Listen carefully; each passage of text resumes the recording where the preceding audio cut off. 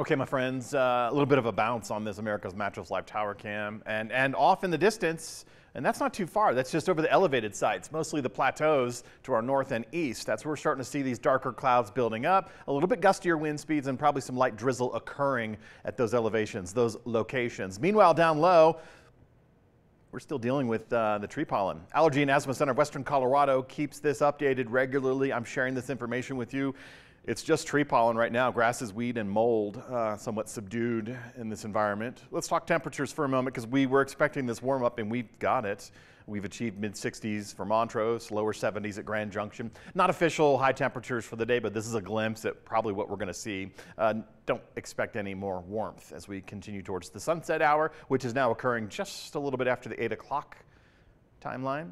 Tomorrow afternoon, temperature differences. Yeah, we're going to take a little bit of a hit. There's actually a cold front, though it's almost May, so I might just start referring to it as a cool front. And it's going to pass down along and east of the divide, so the temperatures aren't really all that chilly tomorrow afternoon. You may notice a difference, nice little relief, but we're going to build it right back up into the weekend. Remember, we're climbing into the 70s and 80s for the end of the weekend and the start of next week. Start of next week is the beginning of new month, May. Wind speeds right now, 10 to 15 miles per hour locally. That's what we're experiencing. Top gusts so far. I don't think we've achieved the top gust of the day. I'm expecting a little bit greater than 30 miles per hour, so we have another 10 mile per hour kick available to us, and we still have several more hours of this activity to go through. Cold front itself, I stand corrected. The cool front, not quite passing through the region, but we do have a wind advisory off towards the north. More impactful for the wind speeds in the northwest corner of Colorado, but even portions of Mesa County up on the Book Cliffs.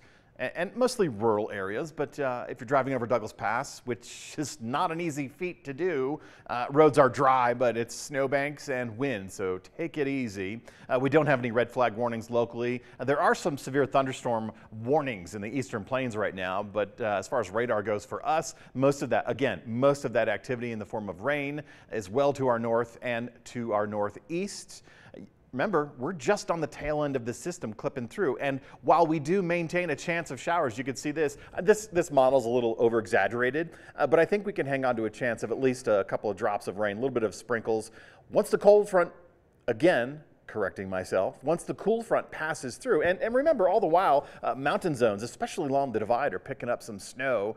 Once the cool front passes through, we will have some cooler temperatures to contend with, and early in the morning, Friday, that puts Montrose really close to seeing at least some snowflakes passing through. Oh, by the way, speaking of seeing, anyone up around 3 a.m. this morning see what was originally thought to be a meteor streaking across the sky?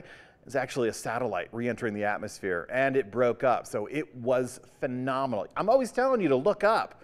If you've never seen a satellite re-enter, uncontrolled re-entry, it could be a little disturbing because it breaks up and it fills the sky with a lot of lit debris streaking across the sky. My first was, I was beside myself. But let's get back on track. As far as rain goes, I really don't see a whole lot of opportunity to get it in the bucket. I mean, 1/10 of an inch possible for Montrose, and we have to wait through this evening. This is mostly 10 p.m. through 3 a.m. for our rain chance.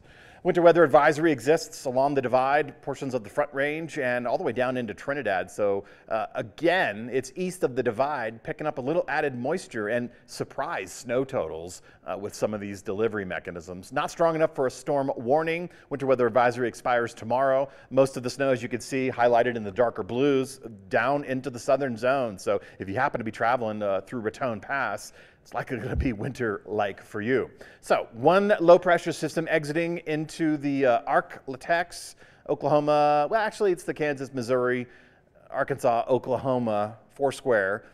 For us, though, we have our incoming system, and that's just what we're looking at to the north. So it will bring a little batch of moisture. It's not a promise. We still have dry conditions, and we still have the wind tonight. Now, we take a hit in the temperatures, not by much tomorrow. We're still keeping wind in the forecast. We're going to be breezy tomorrow afternoon especially, and into next week. Now, next week, after the midweek period around Thursday, we're going to experience another opportunity for storm system. But look at the temperatures for Grand Junction when we transition from April on Sunday to May on Monday. Same scenario for Montrose. That transition is middle 70-degree readings. So the weekend itself is looking and feels great.